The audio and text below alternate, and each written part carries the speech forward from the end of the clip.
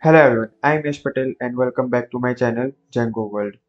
So in today's video, we are going to see that how we can pass dynamic classes in our links, right?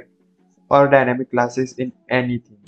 So here, what we are going to do is, if we go to contact us page, then you can see that active class is still on home page, but it is not reflecting on contact us page. Same way over here, if we go to sign up page, then active class is not reflecting on sign up page. So we will fix this. So to do that, we need to go to register.html. Sorry, not register, base.html. Okay, we have imported the navbar, so we'll go to components and navbar.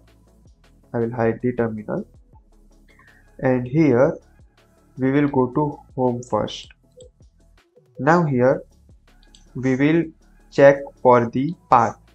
Okay, so I will just first of all zoom it, and I will start my toggle screencast mode.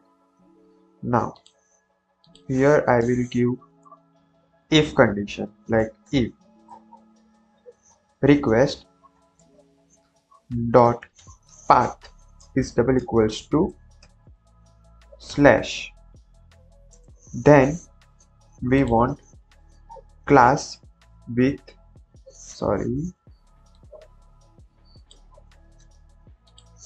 paste it over here, then we want class with active class. Okay, and else we want class without active.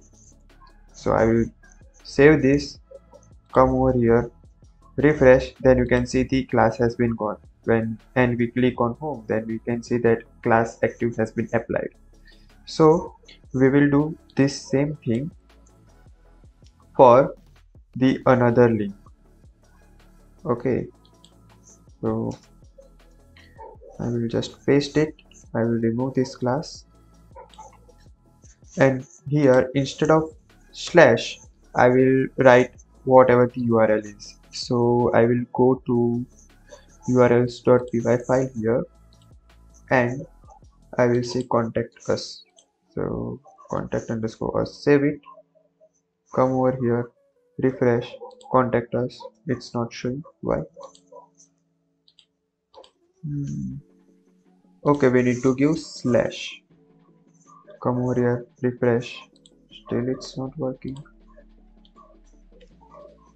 Now it's working. We need to give slash here and here, then only it will work. Okay, and here we will go for login and sign up. So I will remove this class and I will paste it. Okay, I need to copy it. So copy, paste, indent. Now I will go to author urls.py and I will copy this link. So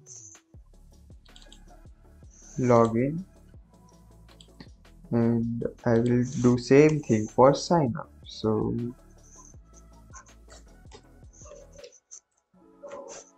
copy this again, paste it, and I will copy register and paste here. Come over here, refresh, I go to sign up. Okay, it's not working because I need to copy this one.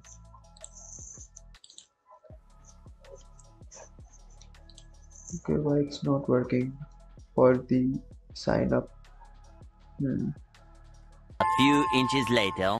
Okay, it's not working because we have not added these authors here, and we will apply migrations.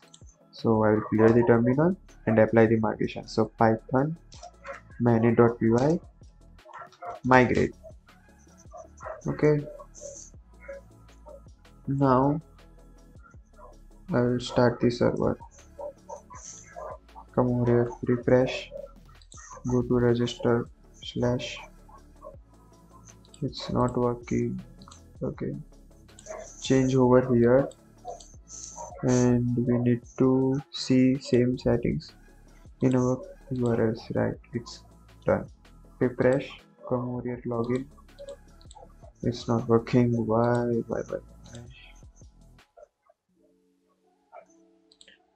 Inspect element. Hmm.